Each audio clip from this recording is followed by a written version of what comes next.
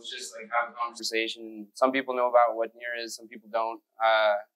But I think it's really important to note like how interesting this graph is. I think we were just talking about how NEAR has achieved full interoperability. And this is a really complex problem in blockchain. EVM figured it out, right? Everybody runs their own smart contracts. They have the ability to publish it. No one can control my smart contract. If I push it up, they can write custom logic to that contract.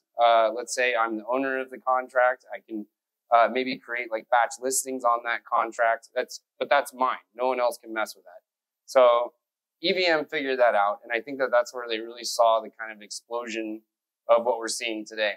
So it feels like some of the other chains are kind of cheating it a little bit, where they're just creating large contracts that do everything and anything. So if you're familiar with Solana, they have Metaplex. Metaplex writes the standards. They basically create the contracts.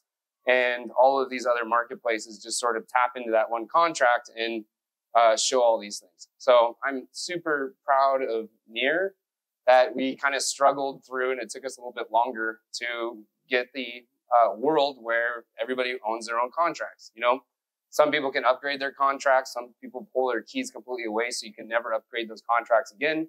If people interact with Mintbase, like ASAC is a big one on NEAR, I shouldn't have any control whatsoever over their contracts as my marketplace. So does anyone not know what NEAR is at all? So people know what NEAR is. Neat. Developers, how many? So I'll curtail the conversation depending on the world of code and not code. All right. And then what are you guys more? You're a developer? Neat.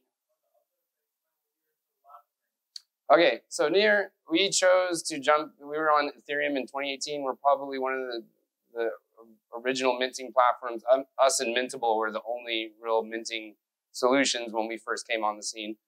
And there was a day that we were doing the ticketing for NFT NYC, where we were checking people in. It was really exciting. But to do a single basic transaction to check people in, that was going to cost upwards of like $20. And to deploy a contract that cost like $200. Fast forward a year later, it ended up being like $3,000. So we decided right then and there to kind of go fully to NEAR, which is, I think, the only chain that's actually handling sharding appropriately. So the reason why we're all doing this is really decentralization. I mean, you can say it's for all these other reasons, but the real movement, whether you know it or not, is about decentralization. And so some people are solving the scaling issues in certain different directions. Some people are saying, well, we don't care about you running your own node. A massive business can run its own node, and that runs the network. NEAR went the other route, where they're more focused on, okay, each individual shard, you could run it using relatively not cheap, but affordable for a company like Mintbase to be able to help run our own validators. So that's the long story why we're running on NEAR. We haven't looked back since. We've rewritten everything. Every line of code from scratch is now on the NEAR land. We also thought WASM and Rust was the future. So if you look at GitHub, for the last like 5 years alone, the most loved language is Rust. I'm a developer. I've been developing for many, many years. I think since 2007, I probably haven't skipped a week. And it's important to kind of stay a little bit ahead of the times. The developers are the ones that are going to help guide where things go. And to me, NEAR is definitely far ahead. Their business development team needs to get their stuff together a little bit better, because I think a lot of people aren't aware of like a lot of the innovations that NEAR is doing. But companies like us, we're cranking along. If you guys don't know, these guys are one of the core developers of the NEAR ecosystem. So kind of cool to have them here. Yeah. So let's get into the presentation and talk about stuff. All right. Oops, doozies. Here we go. Boom, boom, boom.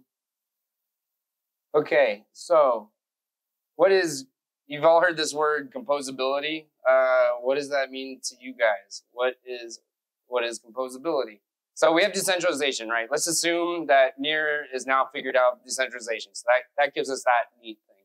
The next neat thing that comes after that is, how do we do it in a composable way? Because this is also the massive thing that we get with blockchain. It's composability. So to break it down in its simplest forms to me, it's that you can do the same exact thing on every single website and create your own website and do what you're doing. So you can create, we created this site called Minsta, Microchip over here created it, where you literally can take a picture. If anybody wants to hit that QR code, and if they have a Near account, then you can actually Minsta on it now. Basically, you take your photo of your moment throughout ETH Denver. We upload that to Arweave, which is stored permanently forever, and then Near tracks the transactions of the bit. So back to the composability thing. So being able to build our own centralized website, the Minsta LAN, and then being able to basically take that same sort of concept and tweak a little bit of code on a thing called Near Social. If you're not familiar with it, it's Eugene was the creator of this like madness. But it's a fascinating system where literally everything lives on chain. So here we go. Everything you're seeing lives directly on chain. So we can go and we can take a picture. What's that? ETH Denver. Let's go to minsta.me. So what is Mintbase? We aren't Minsta, obviously. We're actually a marketplace. The internet is struggling. Go. Okay. So composability is really important to us. Decentralization, check. We don't have to think about it anymore because the sharding people have figured that out. Now, what Mintbase is we're an OG in the space of pioneering minting NFTs since 2018. So we've built and rebuilt a market, a minting mechanism, and a redeeming mechanism, and basically our own Explorer at this point. So the reason why we had to build these, and our goal isn't that we are the ones that you guys come to us. We don't think the OpenSea theory is going to be the big idea. The big idea is everyone being able to build their own markets in their own creative ways, however they want to do that. So we built our own minter market and redeeming system so that it could guide us to build our own market contracts where we could build auctions and simple sales. And then that allowed us to build our indexer. So is anyone not familiar with what an indexer is? What? Don't worry if you don't think so. This is the most complicated thing about building a blockchain. This is hard. This is the hardest thing in the world. It's really just a pain in the butt. If you're a Web 2 developer, you like building React apps and doing front end apps, you shouldn't have to know what an indexer is, but you kind of have to. That's how you get your data prepped and ready to go. So what you just saw was a list of all these NFTs, right? So if we go into here, we go into stats. So right now we're looking at every single NFT action that's happening on Near in real time. This is our indexer. This is just a thing that says, okay, there's a fire hose of data just like spitting out. How do we package that and put it in a correct way so that other folks can build their own marketplaces who are just used to regular Web 2 stuff and then build without having to worry about this really complicated, horrible stuff. So we've built that, which now we have other applications that are building on top of us. A ticketing platform, Gorilla Shops, which is kind of like the Shopify system, and a bunch of others. And I'll show you how different ways that you're able to build your own market. And this is what led us to this affiliate program. So this is where our company kind of comes down to. This is why we exist, and this is why this is really the proof that shows why we're so passionate about other people building their own marketplaces. Because this is directly in our buy system that gives any of these markets 1.25% of the market fee. And let's see, how complicated is that? It's just this. You do the buy, you've got Near, call the contract that you want to mess with, and you just add what is the contract ID, what is the token ID, and then here's the affiliate ID. You just pop that on there. Now, whatever market, if these folks don't want to build their own Rust contracts and get those audited, which is expensive and timely and a giant pain in the butt, they can just hit this. If eventually they say, okay, F Mintbase, I want to go build my own market contract, that's great. Later on, they can go do that. This is kind of like a good like liftoff idea. So in basic React, same sort of thing. If you want to just add the affiliate account on the execution. So Mintbase has built a massive NPM library that we've broken out into several different pieces. We have auth, which is how you can tap into Near Social. We have the React component. We have the SDK. This is where you can do all of your sort of buy, transfer, batch transfers, any sort of like thing that you do with the NFT, you would just tap into that. And you'll see there's several others. We even have a storage component that allows you to upload directly to Arweave, pre-minting, and you can dive into that land. Okay, Affiliate Direct. Let's get out of the coding world. I'm going to pull up from coding land for just a second. How complicated is that? Okay, so let's say I'm just a random user. I want to become my own market. I want to get market fees. How do I do that? I'm an influencer maybe. Let's go into this Web3 Mon. Let's go into show only listed. So let's say I think this is a pretty neat little son of a gun, right? I just copy the affiliate direct, and you'll notice at the end, there's just this affiliate account ID, Nate.near. You can put whatever you want on that. If someone goes and buys that, we'll just throw that into the buy function, and then that person or DAO or whatever nonprofit will get the affiliate feed directly. So I think that's pretty neat. Someone tell me if you've ever heard of this before, because this is, I think it's kind of hard to find like novel things in the space where you don't see something else and go, mine, you created that? I created that, you know, that meme. This was done by us sitting in a pool drinking beers while we were at our retreat. If you don't know Paul, Paul's our structured COO guy. So he's the guy who's like, everything has to be structured, like extremely strong. Instead, we were sitting in the pool and we came up with an affiliate program right away. Yeah, there's no laptops in the pool, tough news, but anyways. Okay, so that's one way to use the affiliate program. What are some of the other ways? Okay, so my market on Near Social. Another thing. So what I'm saying is like we need other people to build their own markets away from Mintbase. We've built our marketplace just to make sure we're doing indexing right. But being able to like do the same interface in all these other locations. Again, here's a fully on-chain market driven by our indexer that also has the affiliate account ID on top. So anytime I buy any of these pieces on a completely decentralized front end, that person gets that affiliate fee. So if I go into Mintbase, our market, you'll notice, boom, boom, boom, boom, new listings. It's identical, right? Boom, boom. Let's kill some stuff. I have a lot of things going on here. Oh my goodness. Death, death, death, death. Oh, where'd it go? I don't think I need any of this. 1 second. Death, death, death, death, death. Okay. Here we go. It's identical, right? It's just a different marketplace. And so this is just the beginning of like, cool, build your own metaverse, tap into your market. You don't need to pull like the newest listings. Maybe you just want to focus on one smart contract that you just want to start pulling that in. Maybe it's like 7 contracts. We think the future is like niche markets, right? I'm a brand fashion person in Berlin.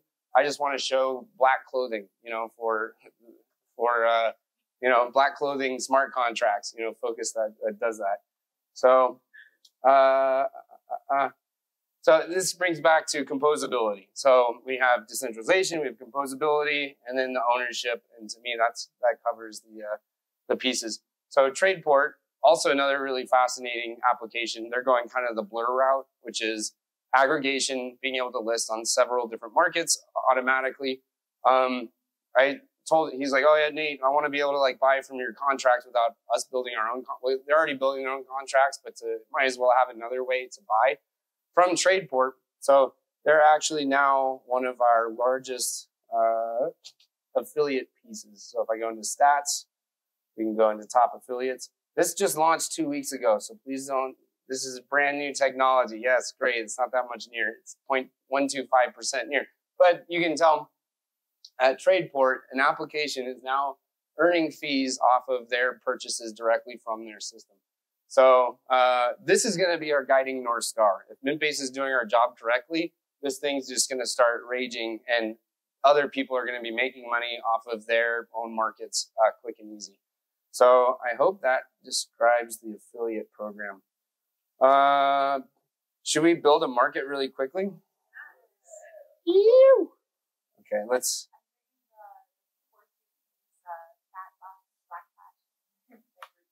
Portuguese fat black fashion.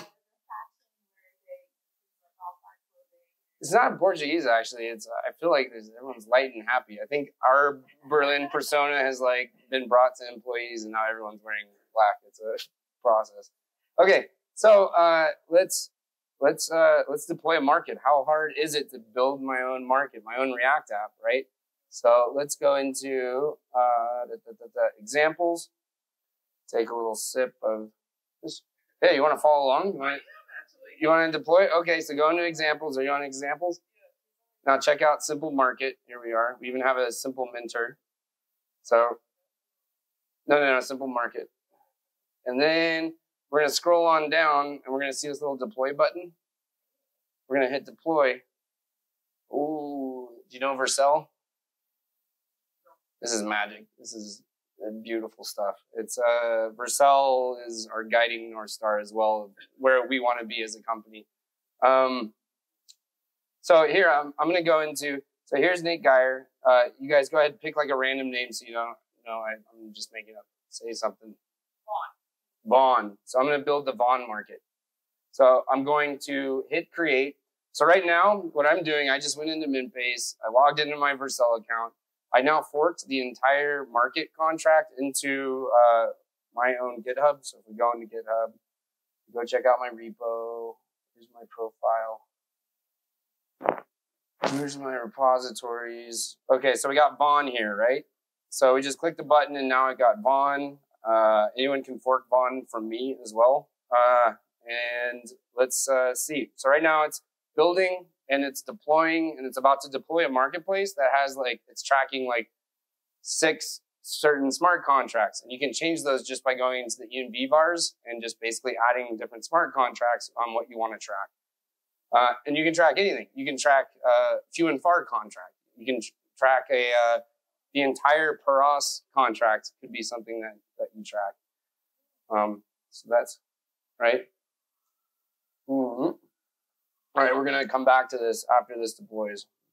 I think it's going to take like 2 minutes. So back to the presentation. Slideshow. Boom, boom, boom. Okay, so how do we get all this data? So once you've mastered the forking of the contract, you now have all that beautiful code. You'll see a bunch of our queries, GraphQL queries in there. And maybe you want a thirst for a little bit more custom data.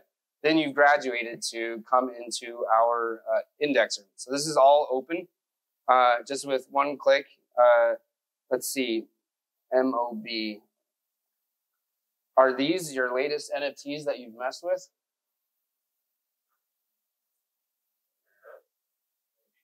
No?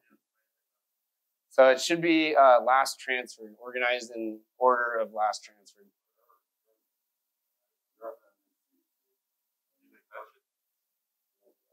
Oh, just say yes. Good job, Mintbase. That's just one little bit. I mean, the amount of data that you can get here, and it's all been indexed and optimized by us because we're using it. You know, we've struggled through the issues of like, I need to get this data organized in this sort of way, with this sort of relationship. Like, give me the provenance of all these different tokens. You can spend hours just looking into all this, and it's fun. So literally anything Mintbase is using is now available to you. Okay, so let's see if this deployed. Okay, so now congratulations. We can continue to the dashboard. Wait a minute. So, so now I've just deployed this. So the affiliate program is also an EMV VAR. If someone sells or buys one of these NFTs, I would be able to go and check out the leaderboard from my market, and I would pop up somewhere deep into here. So the goal is to kind of show you how to do that full roundabout thing. And so each of these are smart contracts on Near. We have Yeats, AI Land, a license.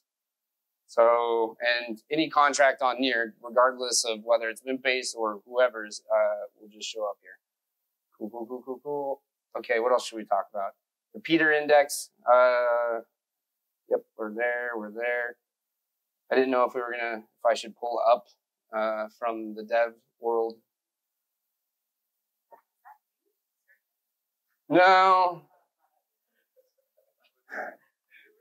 So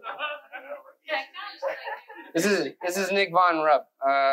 He's a younger version of.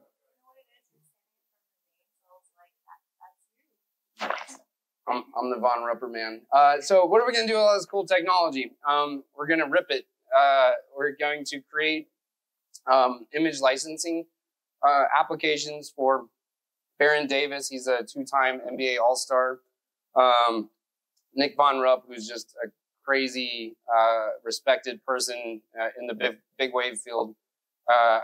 And he's from Portugal. So the real dream of the app that we're going to be creating with some of this technology is it's another marketplace where, let's say, if someone takes a photo of this sort of situation, we're able to onboard a few folks, the actual surfers. We can add them as royalty owners. And imagine being able to take a photo, add a commercial license to it, upload it to a market, have all the people around the world frothing it, wanting that image to put on their blog, and also have that sort of license that pegs to it. So that's the route that we are off to. I think that's a good high level. Let's go into Q&A. You guys got any questions about stuff? I do. So I know that you were doing it yourself here. Is there any chance that it tries to do it off of other blockchains, or is that just? Yeah, we started in Ethereum land. Like I don't know, I like being ahead of the curve in the technology land. The stuff we can do on Near is we're just scratching the surface. We're not even using like the storage allowance, right? Because we've been so busy doing all these other things. The key management system is insane. Like there's so much like core tech that people don't even understand yet that we're just scratching the surface. I feel like we can really innovate if we drill into one chain, because building this stuff is complex and incredibly difficult. And it's like every day is like, you're just like pounding the pavement to get a little bit further. So the answer to that is we're always open and looking for other chains. But for the most part right now, we're just like, I don't think we need to master Near first before we go anywhere else. Yep. What kind of audience are you looking for activator at? Is it for marketplaces? Yeah. So actually the top of our list of the affiliate program is someone who created a WordPress site and then just added links, affiliate links directly on top. So you can go as high level as I just have a link that goes to Mintbase, or as low level as building your own site and doing it directly. So it's really any of the bits. Of what? I don't have that link. Does anyone have that link? You want to send it to me? Luis can send it to you. Yeah. Anyone else? Yeah. So I'm wanting to launch a DAO on your social, like have it integrated as a widget. And I was brainstorming the idea of in your social, taking a look at our DAO, having the different marketplaces that brand. So it's fashion DAO. And the purpose is to democratize the exposure to brands, smaller brands, designers, and like showcase their work. And so we were thinking of having a marketplace for each of those brands that's for the fashion DAO, Sure. and like having that affiliate direct component in it.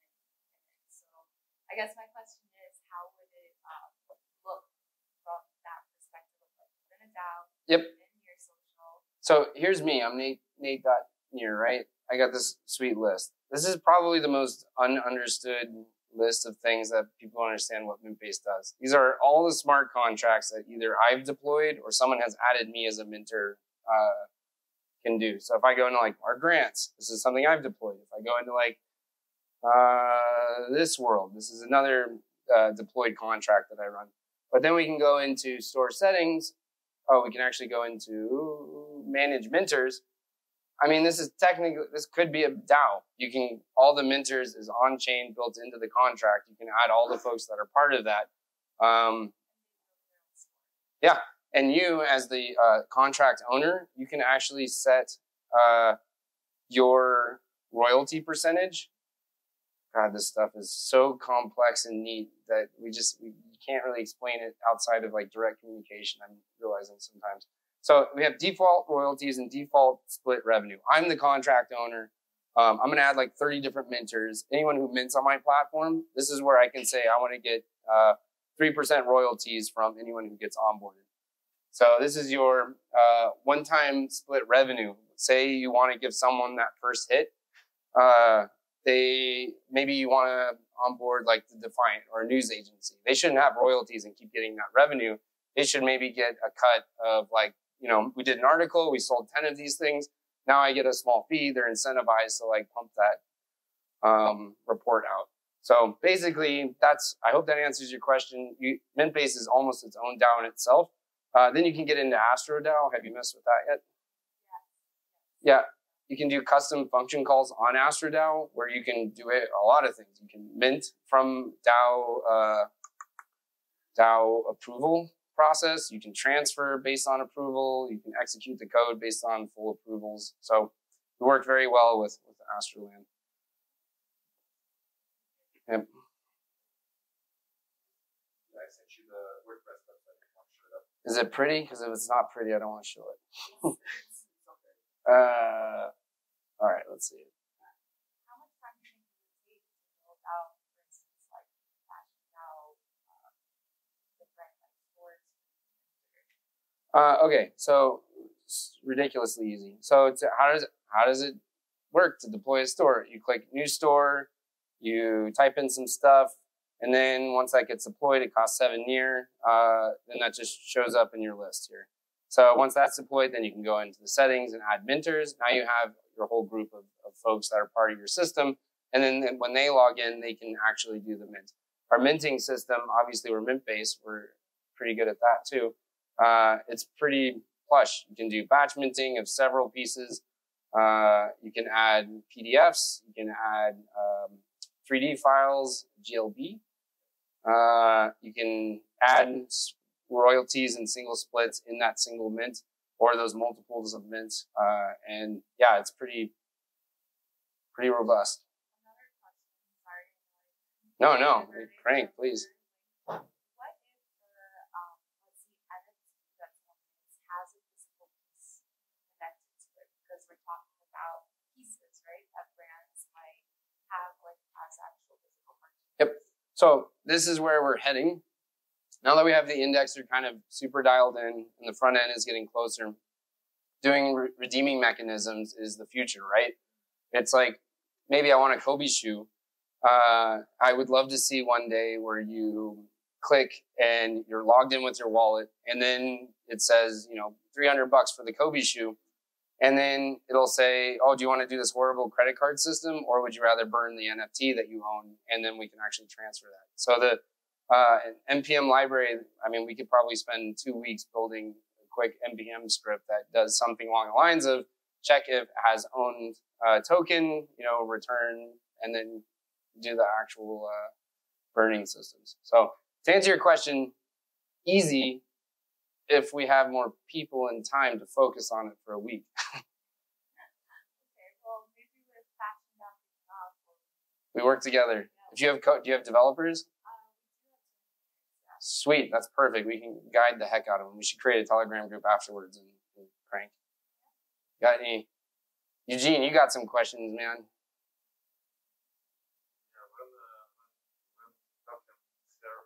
When token?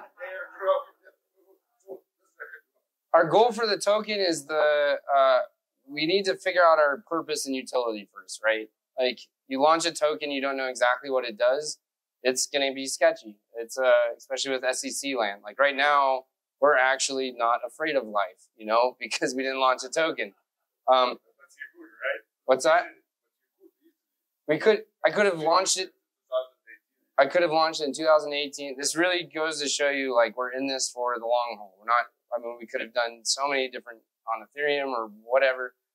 I do feel like the goal is eventually to let Mintbase go full open. Right now, we actually are in the final stages of our market audits. So then when that happens, those will be fully open. My dream would be to open source the entire front end, because obviously forking your own market is the dream, but you just have to do these things a little bit slowly, right? We've never been hacked for a reason. We're very cautious and slow, and hopefully we'll win over time. That's the idea. I have a question. Do you already have that, say, coupon functionality? Like, I sent my users like and they get one of the things they can get the secret code to use somewhere else. It's already ready, right? No, we don't have secret code stuff. That stuff gets tricky too, because then you get into centralization issues where you have to like decrypt that code. Like, we could do unlockable content on Mintbase really easily. Yep. Yeah. The biggest problem with unlockable content is people are going to have to rely on us to make sure that content gets unlocked. Like, we built a system that if you mint and create your contract, if we die tomorrow, it's really not that big of a deal. Like, there's other marketplaces that exist. Off it goes. That said, we encourage anyone to build their own market contract or their own redeemable kind of thing on the side. We don't take that liability, and more power to them, but then they have to, I would love to actually pick zero knowledge proofs brains to, do it on chain. Yeah, you have an NFT, another NFT, then that gives you the coupon. You get two. Yeah, there's a coupon NFT that just goes in. You do a little, easy peasy. Look, you just solved it. That's a great idea. All right. Any other questions?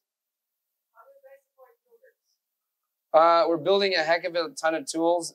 We're also not a massive team. We're a team of like 13 people, and we're constantly stressed out because our Telegram is perpetually pinging us with, why is stuff broken? Or like, how do I find this? We're extremely available and probably a little too available. So we're there to help for sure, and we're trying to figure out those processes.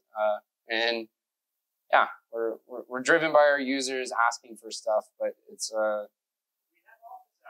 we have office hours.